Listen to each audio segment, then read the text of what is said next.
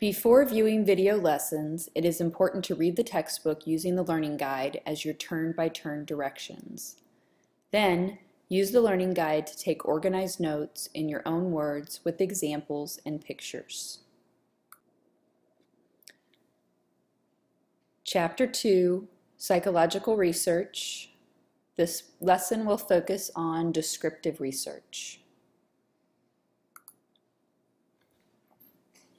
This is the scientific research process. We're working on the step called ethical research method and design. There are three different types of designs: descriptive, correlational, and experimental. Which design you pick depends on your hypothesis. If your hypothesis is measure and describe, then it would be descriptive research. It also depends a little bit on ethics and practicality.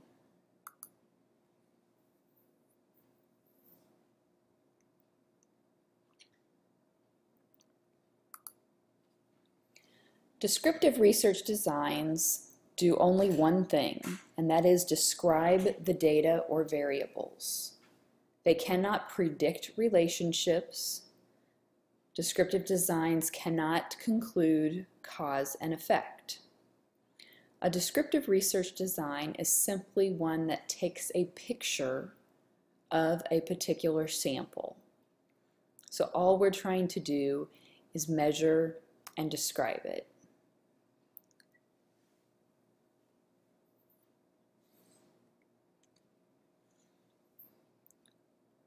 Once we have some data, there are several different ways that we can organize the data and several different ways we can use statistics to describe the data.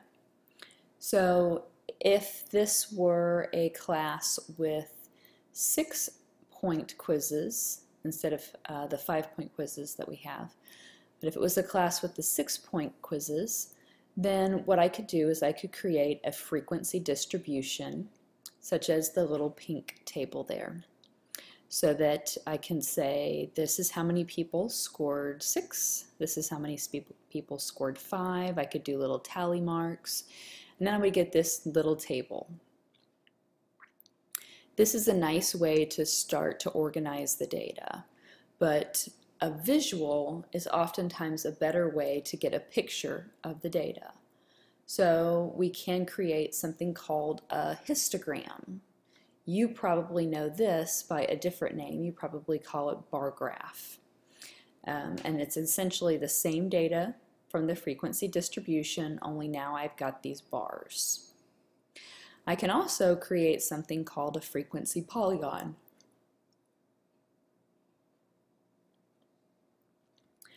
You may know a frequency polygon by a different name. You may call it a line graph.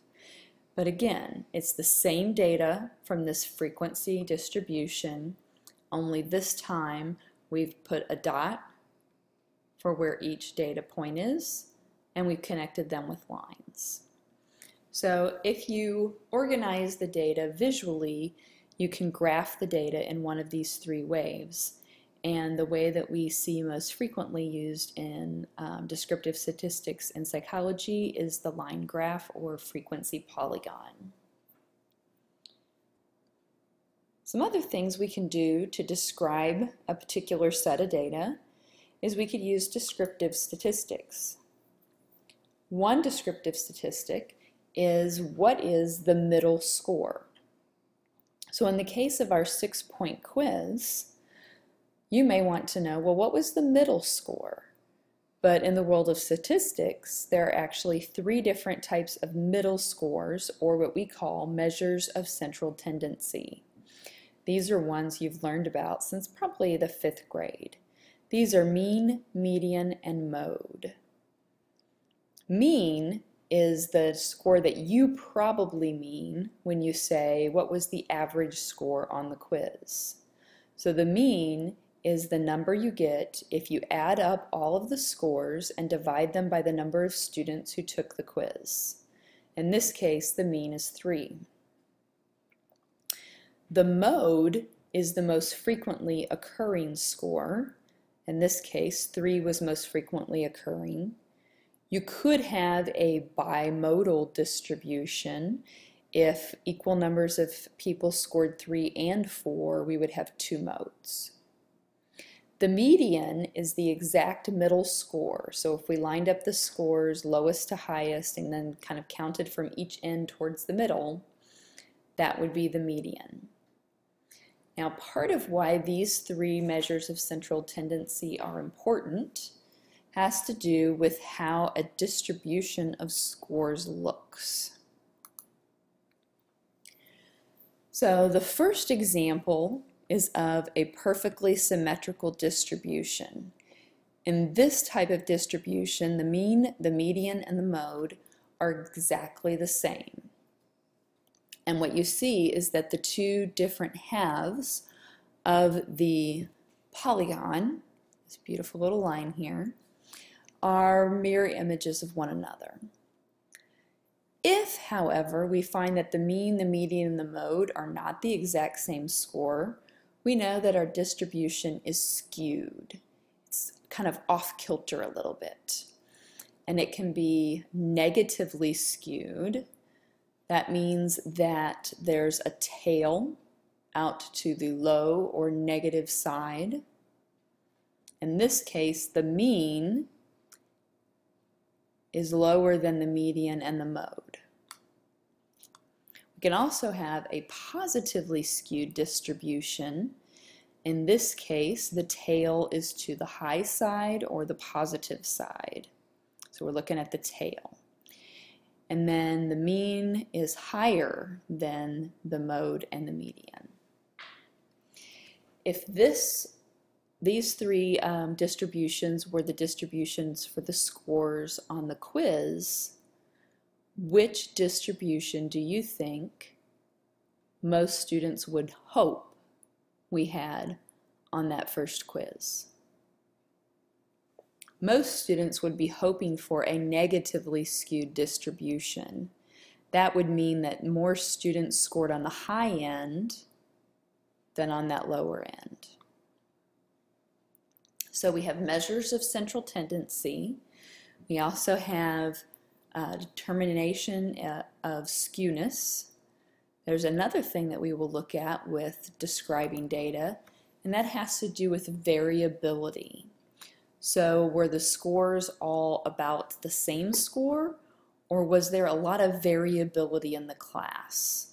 So in the case of a hypothetical 6-point quiz, if we got a grade that looked like this for the class, what that would mean is that nearly every student in class got the same score. The scores had very little variability. You were all kind of in the same general area. If we got a distribution that looked like this, then it's a little bit short, it's a little bit squat visually, and what we would conclude is that there was a great deal of variability in the class. The scores were sort of all over the place. Now there is a statistic that we use to determine how much the data varies, and this is called the standard deviation, and it has to do with how far away from the mean most scores are. This distribution here would have a very low variability, a very low standard deviation. Most scores are really, really close to each other. This particular distribution would have much higher standard deviation because there's a greater degree of variability. So that symmetrical bell-shaped curve has another name. It's called the normal distribution. And what we have found with lots of research on human characteristics is that a lot of them have this symmetrical bell-shaped curve with these fairly standard deviations. And so we call this the normal distribution. Sometimes it's called the normal curve.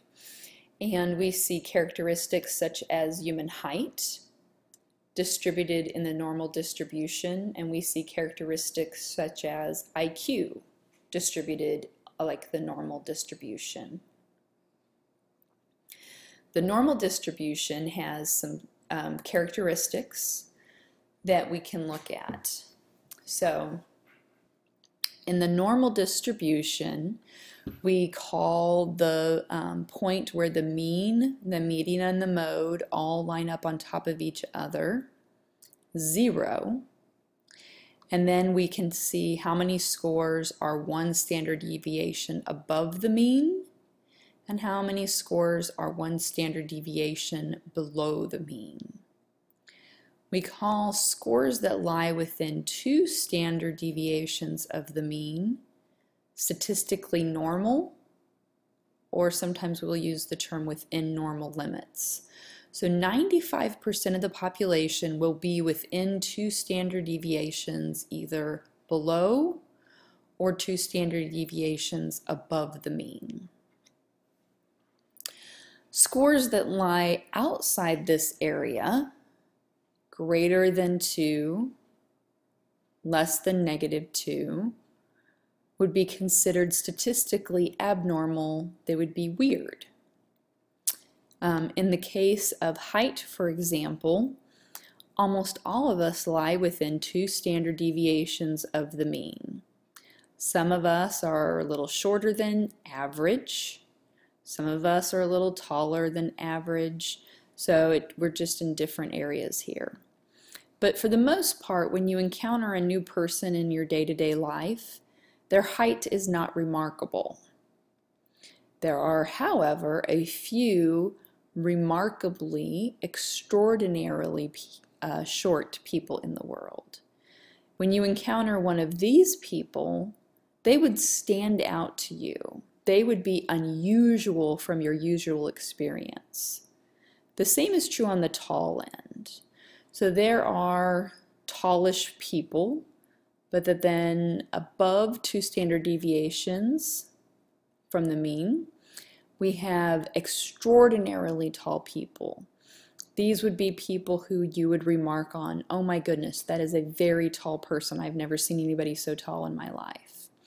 So these are the unusual cases, and they are statistically abnormal.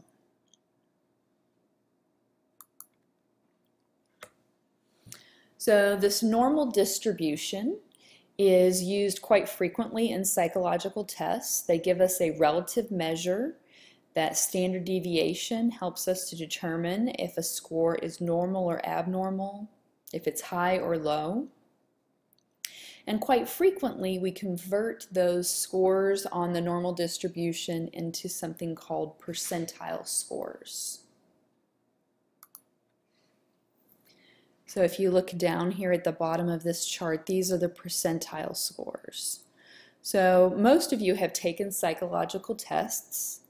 For example, any sort of standardized educational test is a type of psychological test. So the COMPASS test, the ACT, the SAT, any sort of standardized class test in your classroom like the MAP test or the Iowa Basic Skills. All of these tests, when you got your results back, gave them as percentiles. So if you were at the 99th percentile for reading comprehension, that would be this group right here, you would be exceptional. You would be unusual among the people who took that test. If you got a percentile score of 50, the 50th percentile, that would mean that you were exactly average. You were right there on the mean. And so you had the exact average score you could possibly have. If you got, say, a score at the 5th percentile, that would be a low score, but it would still be within the normal limits range. So these normal distributions have been used to help compare and contrast your performance, your height, all different sorts